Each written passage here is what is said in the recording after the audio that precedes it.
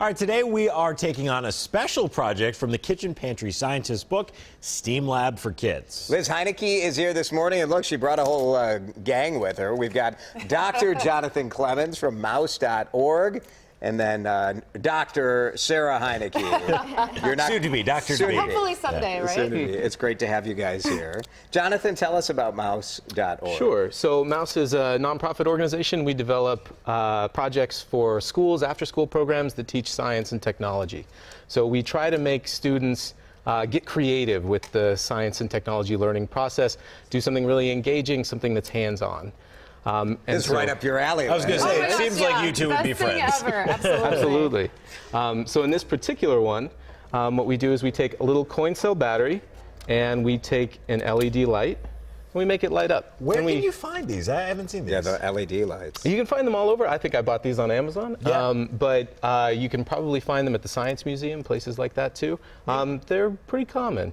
And if you take a little coin cell battery, it's got a positive side, negative side. We explain that to the students and how this works, where you have electrons going from one side to the other. If you make it work. That's pretty cool. How many LEDs can you get around one of these batteries? Is that a challenge? I've seen students do at least a dozen, probably more. Wow. Yeah. I mean, they don't pull a lot of power, Liz. That's some of the appeal of these LED lights, right? And Jonathan did a great job explaining in the book the science behind this, which is a basic circuit, right? So do you want to quickly explain that to our audience? Sure. So the way a circuit works is it creates a circle of electrons that are flowing, and whatever is in the middle of that will get power. So that's how a light bulb works. That's how LED light works. That's how people don't think about electrons as being just physical moving things. Yeah, and they're just moving around this path. It's like a running track for electrons. It's pretty cool. And this is a great project for little kids, but because it's super safe, but also teenagers. And I have to admit, I even had fun making the Cyclops. And so this is some paper cups. Matt is doing great here. Well, nice. you know, you said how many can we get on here, wow. so I won't. Challenge accepted. Nice. I got 4 so far. I think I can get 5. All right, so so what do you This is in the book, right? It's in STEAM Lab for Kids. This is in STEAM Lab for Kids, which is now available. If you order it will come to you. It's finally out, so I'm super excited.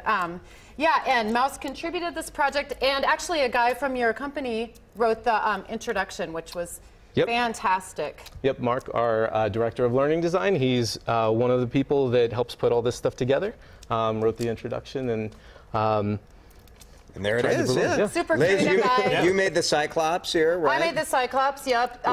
Sarah, what are you working on over here? I'm just making a pencil holder. Oh, I like it. A light-up pencil holder. That's not a bad idea. Yeah, so kids, no one is more creative than kids. And Mouse is doing such great work because they're getting into the schools and really giving kids the opportunity to get their hands on stuff. Because lots of times at school, kids don't have the time to mess around and be creative. They're just busy and they don't have a lot of funding, so it's really cool when programs like this can let kids get their hands into technology. All right, the answer, by the way, you can get 4 of these on there, and then the 5th just shuts it shut it down. See? 4. There we go. Science experiment by Matt. That's right. Very good. Thanks, guys. You can see more of Liz's experiments at kitchenpantryscientist.com. Just go to WCCO.com/links, and we'll get you there.